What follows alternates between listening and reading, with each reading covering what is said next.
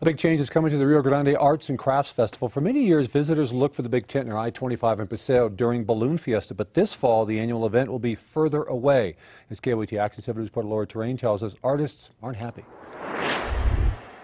At their studio in Corrales, Sherry Burns and her husband Dorman are churning out a constant stream of paintings. They've sold this kind of artwork the past 2 decades during the Balloon Fiesta at the Rio Grande Arts and Crafts Festival. It is one of our best shows, of all the shows that we do. But now that show is on the move from I-25 in Paseo, just a short drive from Balloon Fiesta Park, to the infield of the Albuquerque Downs at Expo, New Mexico. That's about 10 miles away. Burns tells us she's more than a little worried that tourists won't want to travel that far. It's a pretty scary proposition, really. The Burns family tells me they sell hundreds of pieces of their work at the Rio Grande Arts and Crafts Festival, or about 25% of their annual income. It is a big chunk of our income.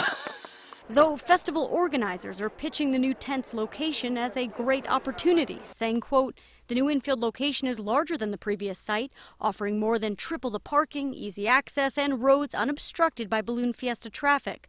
For now, Burns is cautiously optimistic. Maybe it will just be a good change of venue. She's hoping the home of the horses will attract as many customers as the balloons. In Albuquerque, Laura Terrain, KOAT Action 7 News.